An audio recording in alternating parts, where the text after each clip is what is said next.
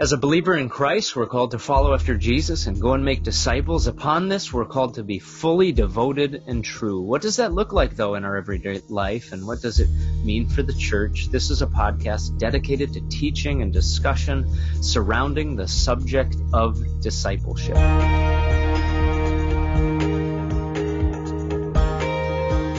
Hello, everyone. Good to be with you, wherever this finds you. Today, joining us for our 10th podcast is Keenan Shelton, Director of Talent Management Public Relations for the Minneapolis Public Schools. I hope I'm saying that right. So grateful for you taking the time. Thanks for doing this with me, Keenan, and good to see you. Same here, Nick. I appreciate you having me this afternoon. And just for a little point of clarity, I'm just the Director of Talent Management. No connection to public relations. I want to make that clear. Okay, all right. So my folks in public relations don't come back and say that I misrepresented myself. So, of course, sorry about that. Now we're friends through our daughters, and over the years, our families have gotten to know one another. Your wife, Katina, and my wife, Shelly, are friends, and that's actually through our daughters, through gymnastics. But I bring that up because we've had some discussion before when we're sitting at meets and we're talking through some of the things that are going on, either with work or that sort of thing. And we've had discussions, maybe semi-sort of along these lines before, about our community and how you work in Minneapolis, but also how you're a coach, you're a basketball coach and a father, and boy, that's discipleship. And so we're going to talk to that. But first, I think it would be appropriate to say, with all that's been going on in the last 2 weeks, I want to talk about your perspective. Sure. And before I read what I was going to do, why don't you just share with me just a little bit of your heart and what it's been like over this last week and a half, 2 weeks for you and your family, and maybe talk a little bit about your background so we can all get to know you. Sure, absolutely. So my background is it extends deep. I'm still a young man, but on the work side, on the professional side, a lot of the work that I've done over the past 20 plus years has been focused on professional development, and it's been professional development with adults. And when I talk about professional development, it really has had a distinct focus around building core leadership skills that are conducive to organizational workspace, whether it's in the public sector, private sector, or any industry. So that's really been a huge part of my focus over the past 20 plus years from a professional standpoint. As you mentioned, I also coach high school basketball. That is my true passion. Awesome. Second to being a father and a husband, high school or coaching basketball is really my passion and something that I thoroughly enjoy. So that takes you a little bit into my background on a personal level. I'm born and raised in Detroit, Michigan. Spent my youth there up through high school before I went to the University of Wisconsin. And once I graduated there, and I should say the University of Wisconsin La Crosse, graduated there in 97, and I made my transition to the Minneapolis area. And I've called Minneapolis home for the past, 23 years now. Wow. Well, we had talked a little earlier too about, and I didn't expect to talk about this, but you had said, one of the things that's been probably emotional for you, difficult over these last 2 weeks, but also really important for you, is talking to your dad about what he grew up in. Could we talk about that for a minute? Absolutely. And I share it with you. My dad, who still resides in Detroit, he's about to turn 70 in just a couple of weeks. And we were talking a couple of days ago. He's obviously familiar with what's happening, or what has been happening here in the Minneapolis area and across the nation. And he just brought a little bit of perspective in regards to what we're dealing with today and what he experienced as a teen during the 1967 riots of Detroit. And again, what he described for me was a little bit more than what we experienced over the last 10 days. Wow. Similar, I guess the issue was similar, where, there was a lot of police brutality. In addition to that, just injustice with the Black community in the Detroit area. And what he described for me was just an uprising at that time. Mm-hmm. And as a teen, he didn't partake in some of the activities that were happening on the streets of Detroit, but he was fully entrenched in what was going on. And he described for me a city in chaos, which we saw over the last 10 days here in Minneapolis. He also described what we have heard the guy that sits in the White House, what he described as a potential means to curb some of the activities of our youth and the people that were protesting and rioting, where there was a tank on one end of the corner and a tank on the other end of the corner, back in '67, right outside of his home. Wow. So, his perspective and his connection to what is going on here in Minneapolis differs a little bit. And I think you and I talked about, Nick, this really hits close to home because Minneapolis is home for us. Right. Had this been a situation that happened in San Francisco, I don't know that we'd have the same perspective around it. We still honor the George Floyd of San Francisco, right, but it may be honored in a different way. And that's what my dad was explaining to me. When it's right there in your neighborhood and it affects your people within your community, you tend to have a little bit of a different perspective around it. No question about it. I really appreciate you going back to that because I just think that's so important for me and for us all to hear. And one thing that really stuck out about our previous conversation was that I called it unbelievable what's going on. And it is, but you said, and this is so important, you said, on the other hand, it's really not though, because this has gone on for far too long. Or you had a little bit different way of expressing that. Why don't you share that? Sure. And it certainly appears unbelievable that we're in a time where we're still experiencing the injustice and the police brutality and what we've seen over the past 10 days here in the city and across the nation. But I think I responded by saying it's absolutely believable because we've seen it all too often. Back in 2014, the Eric Garner situation out in New York, very similar circumstances, Black man killed by the police in a very similar manner. So when these situations continue to occur, it makes it believable for us in the African American community. And, our hope is that the movement and the momentum that we've seen with the George Floyd situation and how not just the nation, but the world has gotten behind this movement. And I don't want to devalue it by calling it a movement. Sure. But to honor him in the way that the nation and the world has, the hope is that we will see progress in many different ways, not just with, police brutality, but progress with our educational system, progress with, just the relationships that we build with each other as humans and as a community. We want to see progress in many different ways. And I think this is probably that point in time that we're going to start to see that movement. Mm-hmm. Progress is a key word there, and I want to get to that. So let me start by saying this. I want to read for you something that a ministry leader and a friend of mine wrote, Carl Nelson at Transform Minnesota, an organization our church supports. And he wrote this on the recent events in Minneapolis. We continue to be shocked and horrified by the death of George Floyd and the circumstances surrounding his murder.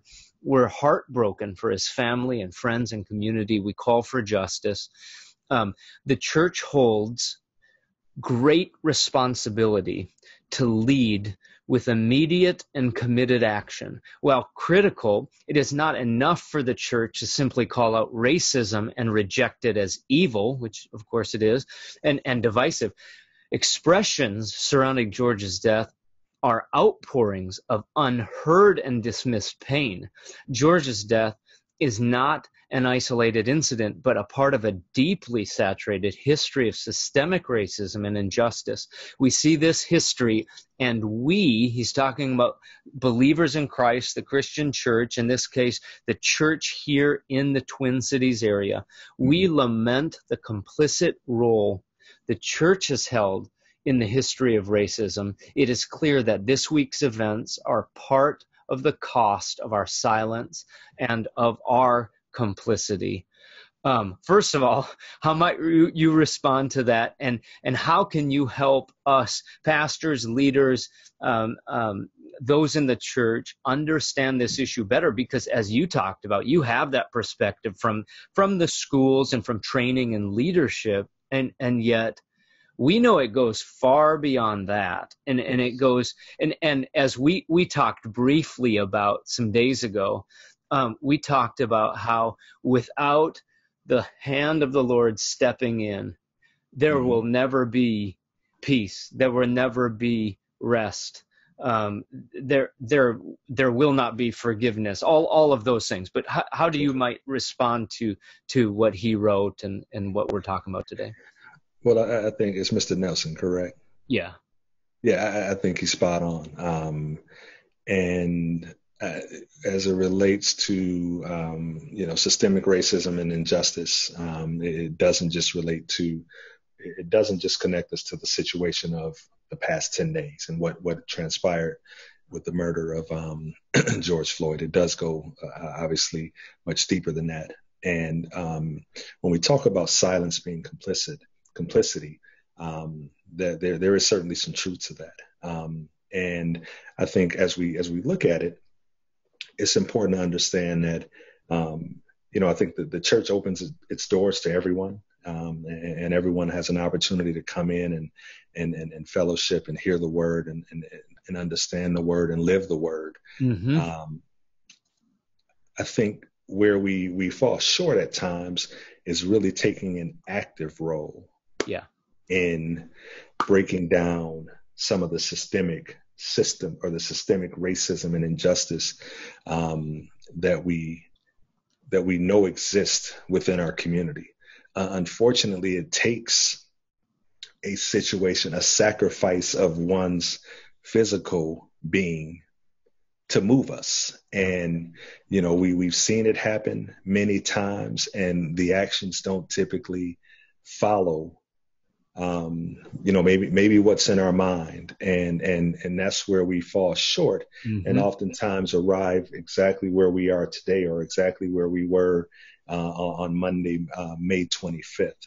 So I think as you think about the church, and not just the church, but many institutions and many organizations and people in general, it's important that the actions now, again, build the momentum and sustain that momentum towards breaking down the systemic racism and the systemic injustice that we've seen with, Black people, brown people, people of color in general.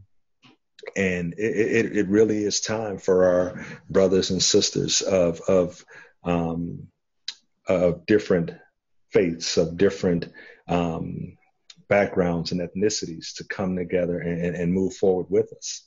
And I think once that happens, and it started to happen over these last 10 days. And again, I think it's important to be able to sustain it, and not just sustain it through the end of this month. And we know that, not just the end of this month, but over the next few days as the memorials are happening for George Floyd, but being able to sustain it for an extended period of time and continue to chip away at some of those systemic problems that we've seen, we'll find ourselves in a better place, not just, again, in the church, but in society as a whole. Yeah, absolutely. I so appreciate you saying that.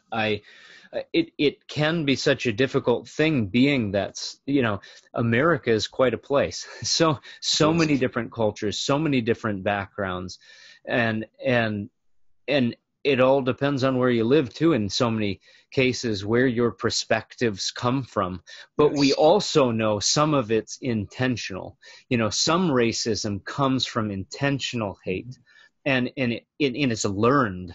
And so education is obviously a really key part of this. But as a pastor myself, one thing I would say is, but it goes far beyond education, because if you don't change the heart, yes, nothing changes. And that's what frustrates, many leaders, many pastors, when we kind of, address something on the outer edge, on the outside, and never get to the heart of what's really at it. And I'm going to bring in Micah 6:8.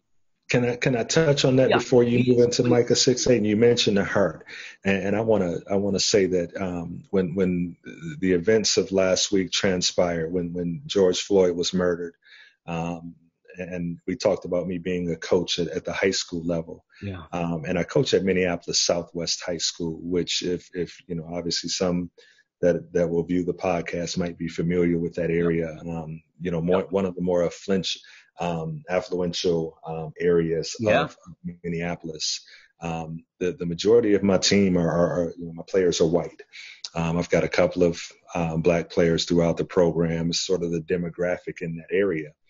And the day after, I think it was that Tuesday on the 26th, I sent a note out to my players. We don't have an opportunity, obviously, to connect face to face. Right. But I found it very important to send a note out to my players, young men from that age range of 14 to 18. And one of my questions to them, or my opening question to them in the text message that I sent, focused on looking at yourself, looking at your mind, and looking at your heart. Yeah. And if it needs to be altered, then the time is now. Yeah. The event that took place the day prior tells you that you need to alter your mind and alter your heart. If for any reason you look at people who don't look like you, think like you, act like you, come from where you come from as any different than you, then we need to start shifting your way of thinking and shifting your way of believing and shifting your way of feeling, because if we're going to move this forward together, we all have to be on the same accord. And again, I know you mentioned heart, and that just jumped back out at me again, that was part of my messaging to my team in regards to the incident that took place and how we need to move forward together. Well, and what an opportunity you've had, as you've already invested in these guys' lives and have been doing that for years and years and years. But what an opportunity, a unique opportunity you have to do this now moving forward. Yes. And so glad you share it, because it really does fit very well with Micah 6:8. So we're going to go back to that. Sure. It says, he has told you, oh man, that's like people. He has told you, everyone, what is good and what does the Lord require of you, but to do justice. You were talking about that, Keenan, how it's one thing to be in agreement.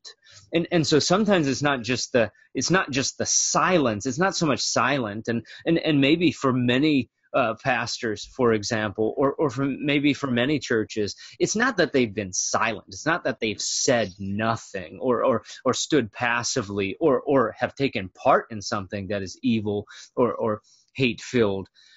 But to do justice is to actually, okay, what are the steps it's going to take to come to a place where we actually see change, right?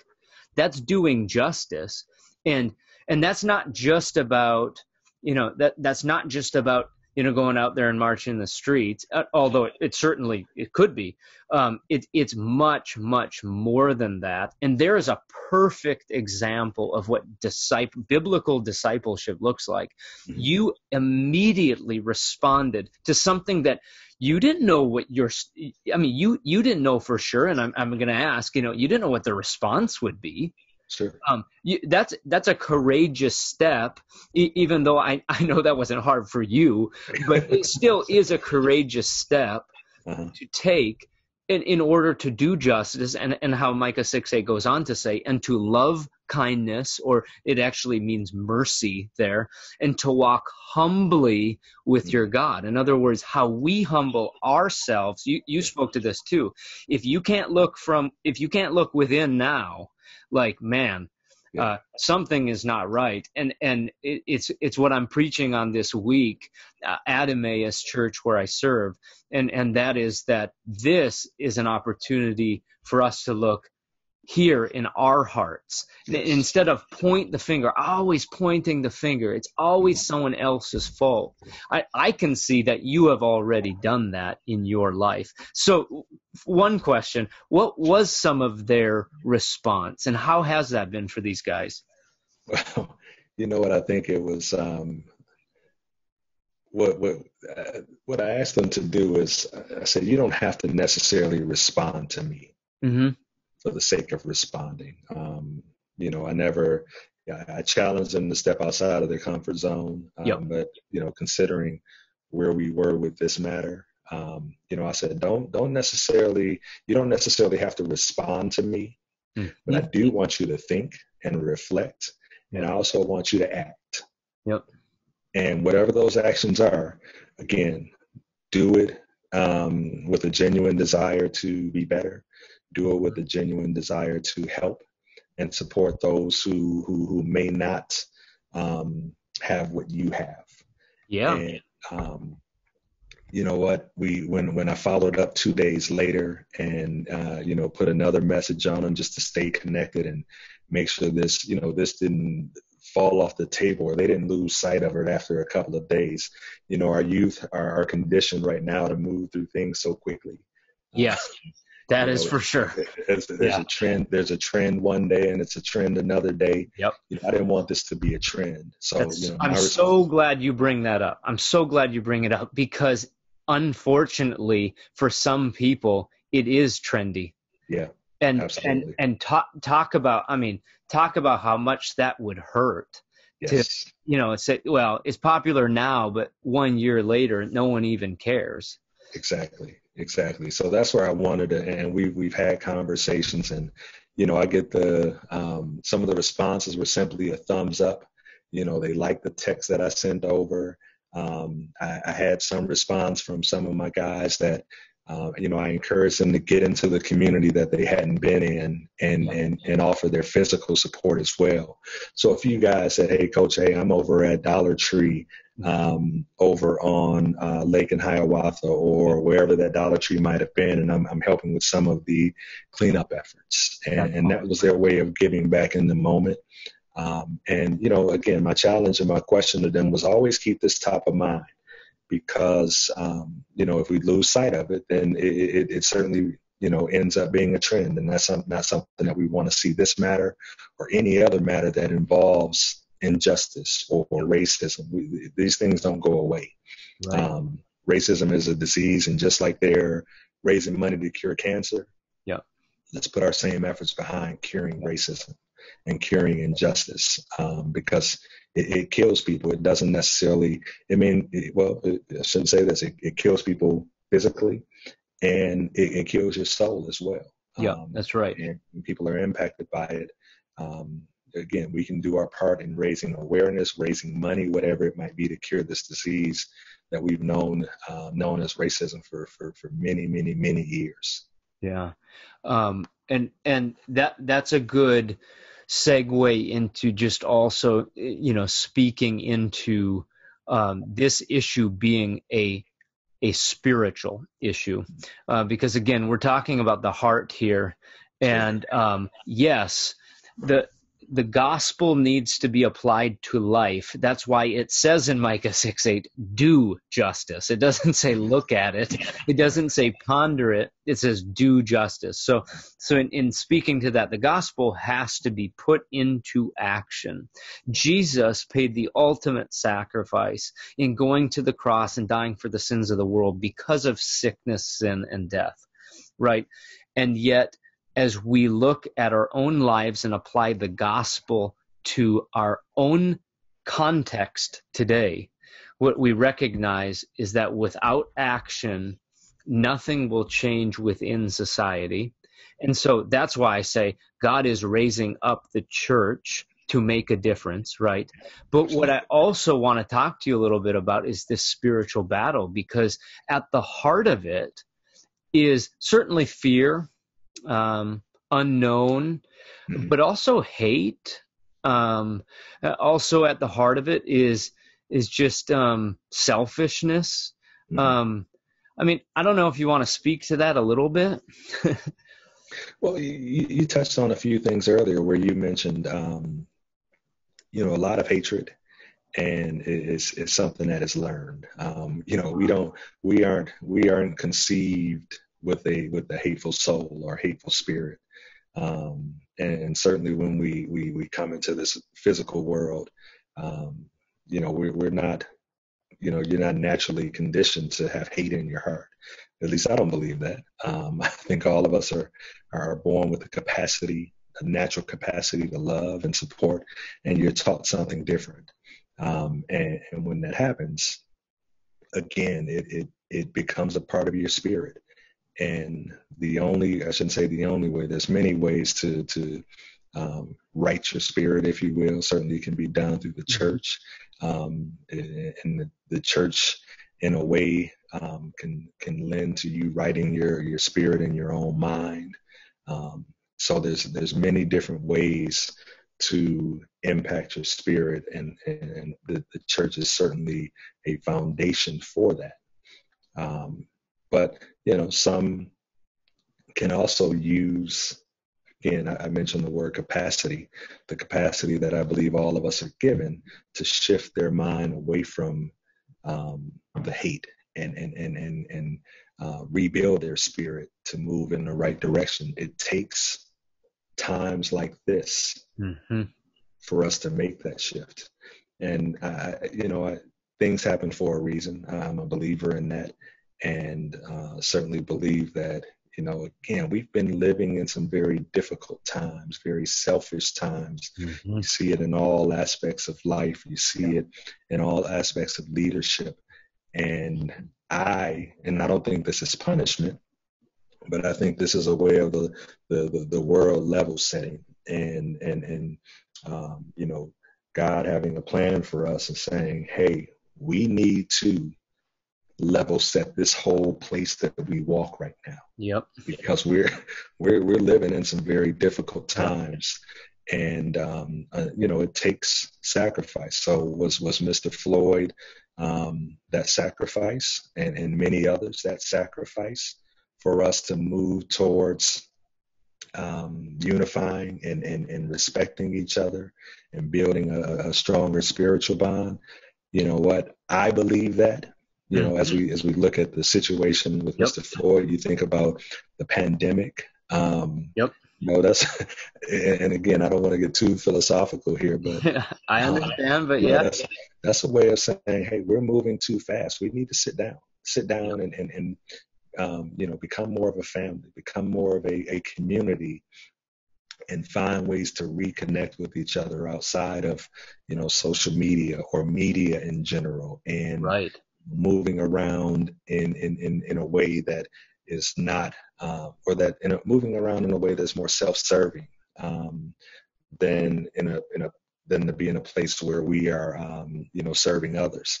So I think those things happen for a reason. That's my personal perspective. But I think, there was some sacrifice on May 25th that might move us in the right direction. I want to talk about that, but let's go back to one other thing, and that is, isn't it interesting that in this day and age, whether we're talking about the social media aspect of it, but just how a culture is moving in a direction, you see it in your students that you're coaching, where it's a very odd, impersonal, and yet, constantly connecting culture. And this is, even from that perspective, a wake-up call. Yeah. Like, there is no replacement for real relationship. There just isn't. You can pretend that you're close to someone, who lives a world away on social media, and you're connecting. But the truth of the matter is, whether we're just talking about relationship, God made us to be in relationship, and most importantly in relationship with Him. And this is a wake up call along that line too. It really For sure. is. For sure. I really like you bringing in that aspect. I wanted to ask too, though, more along the lines of what you kind of just had shared too. What are some of the things that have been really hard for you during this situation? A little bit more personally. I know we talked about this a little at first, but how has the week been for you personally? And just speaking as a father, as well, I'll let you speak to that. Sure. Certainly within the household, having two young ladies, two black ladies in my home, and three, I should say. I'm sorry, Yeah. I wasn't leaving my wife out. Yeah, don't leave your wife out of here, Keenan. Absolutely not. Because we talk about. I had one of my colleagues mention, having a village within the home or within the community that really supports you during these times, and I've got my really tight and strong village with my wife and my two daughters, and they've been very supportive, and we've supported each other, and that's been really important for us.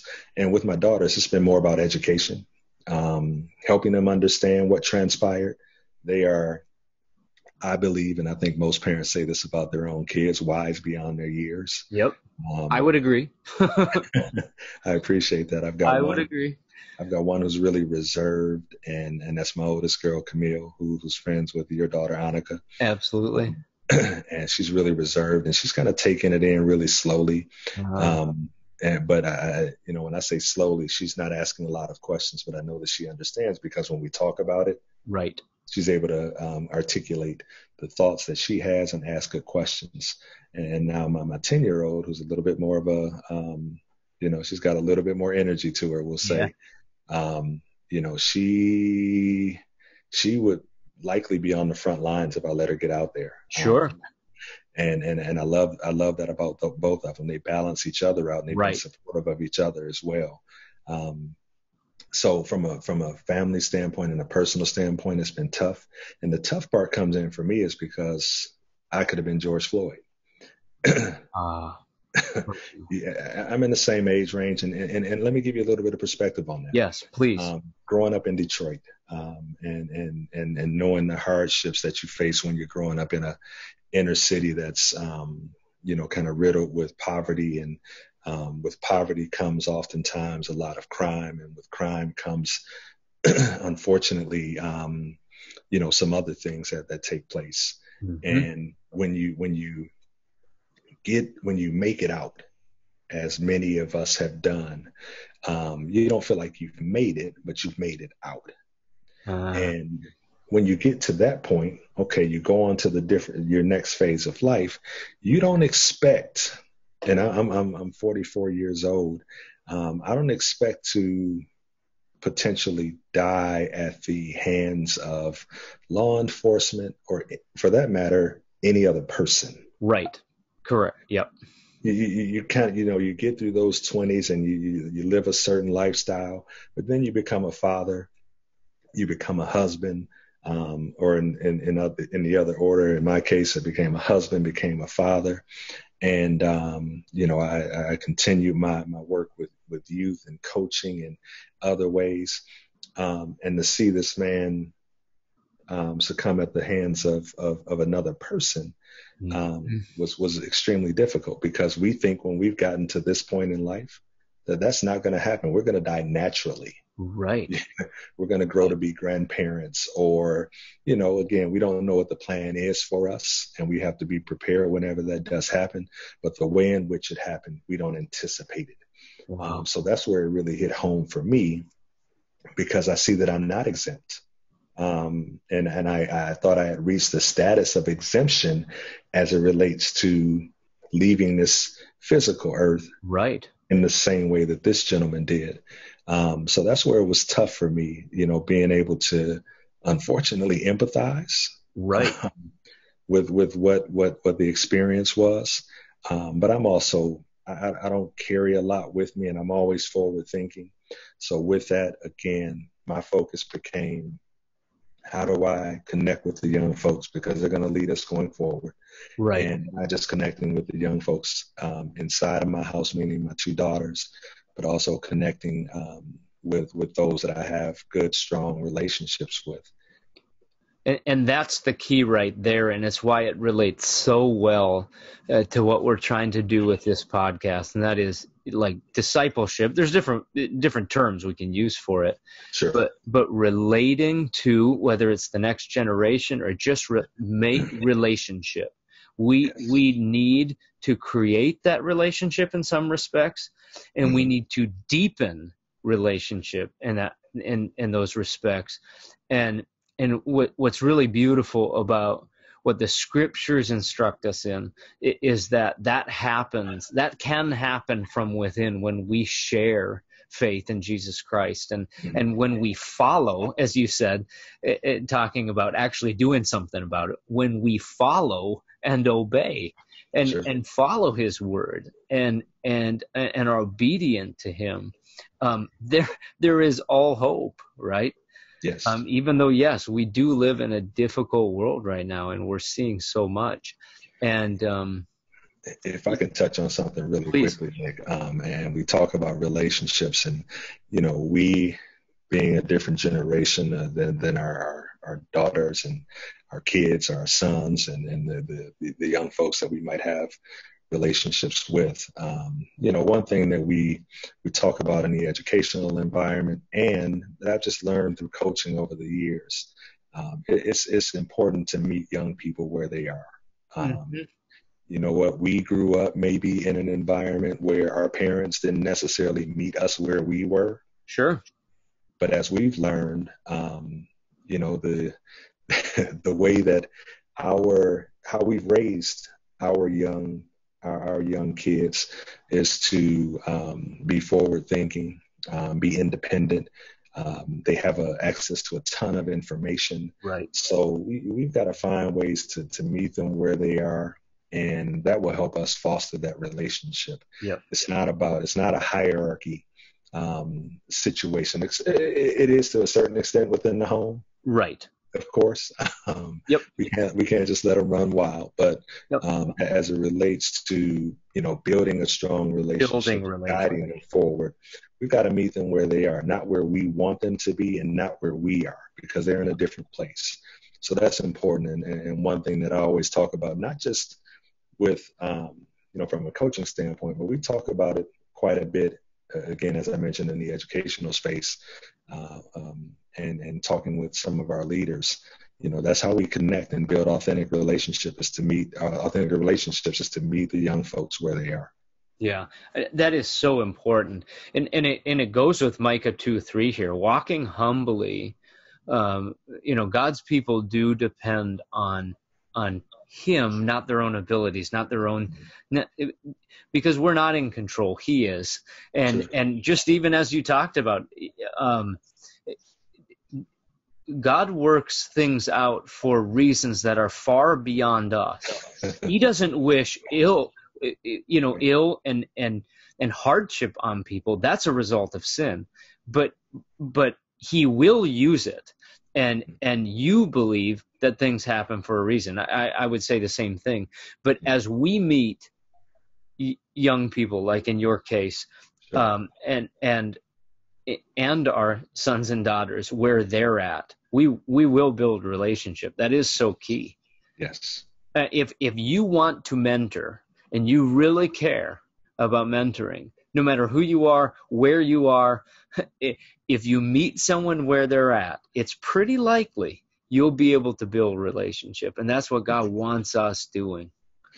And I'll share one more thing around that. And I've used this, I guess we can call it an analogy when I'm working with adults around building relationships with other adults around building relationships with youth and young people, in the coaching environment, or even as a father.